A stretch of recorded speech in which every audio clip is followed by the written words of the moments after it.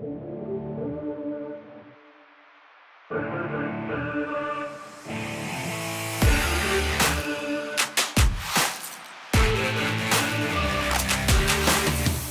werde sozusagen einen Bergmarathon auf dem Laufband simulieren. Das heißt, die Marathondistanz bei 10% Steigung, wo ich dann, wenn ich auch nur auf der Stelle laufe, nachher so 4219,5 Höhenmeter genau hinter mir gebracht habe.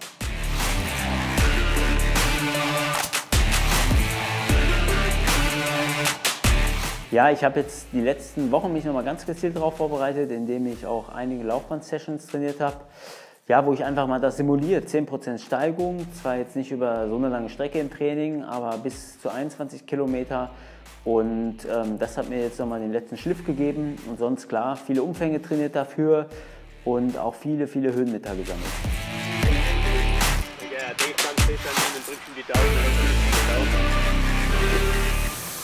Also heute muss man sicherlich sich klar machen, man rennt über 4000 Höhenmeter, wo man auf der Stelle läuft, und da werde ich schon versuchen, an alte Bergläufe aus der Vergangenheit zu denken. Beine beginnt sich zu bewegen. Jetzt sieht man, das Laufband erhebt sich noch sind 10%.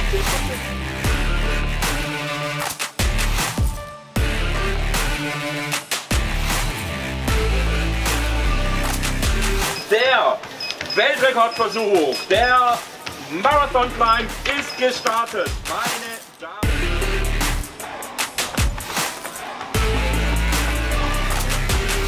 Wir haben jetzt Corona-bedingt schon monatelang Wettkampfpause. Das ist natürlich nicht, was man sich so wünscht. Und da hatte ich mir die Aktion ausgedacht, weil jetzt ist wäre eigentlich gerade die Zeit der Bergmarathons.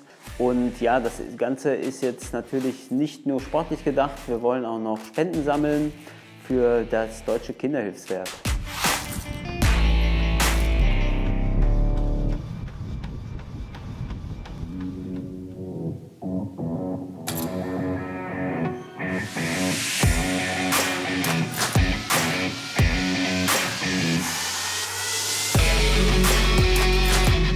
Ja, auf jeden Fall total riesen Vorfreude, weil jetzt nach monatelangen Wettkampfpause spüre ich jetzt mal wieder so ein bisschen Adrenalin, das was man braucht. Es kommt mal wieder so ein bisschen drauf an und ist mal wieder ein bisschen eine ernstere Sache als nur Training und ja, tolles Gefühl.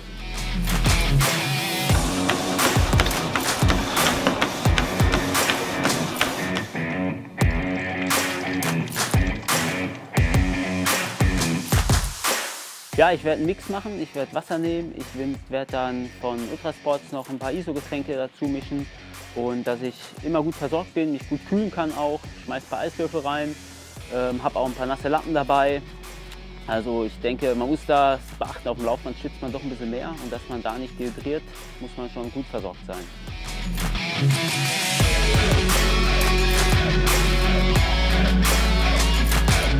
Also ein bisschen Schiss habe ich, wenn ich nachher wirklich schwere Beine bekomme, dass ich vielleicht mal einen Fehltritt mache auf dem Laufband. Das darf ja auf dem Laufband nicht passieren. Also man muss sich echt gut konzentrieren. Das ist eigentlich so das Einzige, wo ich ein bisschen Muffen habe. Ein kleiner Weitlauf. Auf geht's! Ja, das Krasse ist, dass man gar nicht das, was man so kennt aus dem Wettkampf, da wo man so die Motivation rauszieht, aus der Stimmung, die Leute an der Strecke. Hier waren natürlich auch Leute, es hat geholfen, aber man rennt immer auf der Stelle eigentlich, sieht nicht, wie man vorankommt, muss man viel vielleicht an andere Wettkämpfe denken, die man in der Vergangenheit bestritten hat. Das hat auch geholfen, aber dennoch, also es ist auf dem Laufband schon eine ganz spezielle Geschichte.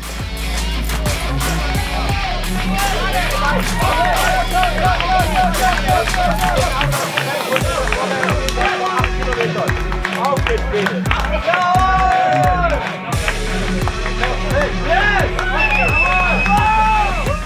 Das ist ein guter Moment jetzt, einfach mal die Sache hinter sich gebracht zu haben. Ja, bin auch zufrieden mit der Gesamtleistung. Die Renneinteilung, ja, da muss ich sagen, hätte ich lieber ein bisschen eine andere Taktik gewählt, ein bisschen länger so um die 11 km/h rum und dann hätte ich nicht so viele Körner gelassen zwischendurch.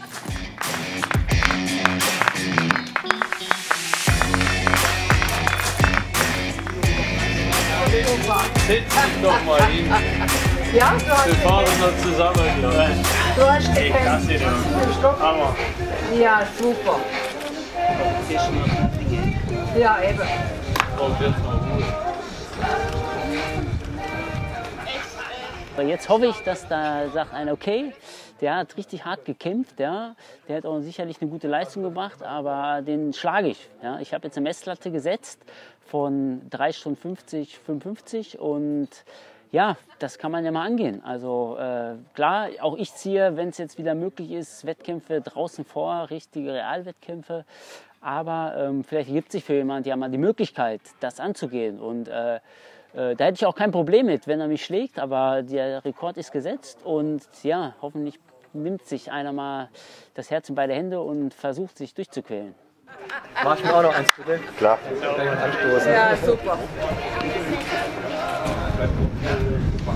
Wir waren auf jeden Fall am Schluss ganz schön nervös. Ja, mega. Das waren wir, ja. Mega. Das ist immer schlimmer, ne?